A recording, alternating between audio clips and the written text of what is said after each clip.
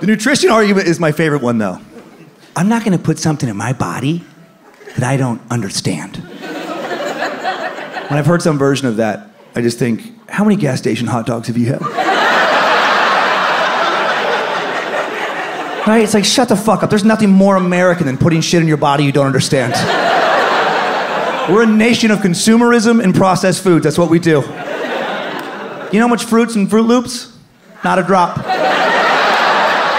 But down the hatch it goes because cancer never tasted so good. I love to put things in my body I don't fully understand. What is that? Probably Molly? All right. You look trustworthy.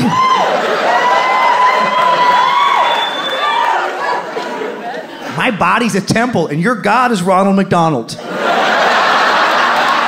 Never cared about your health.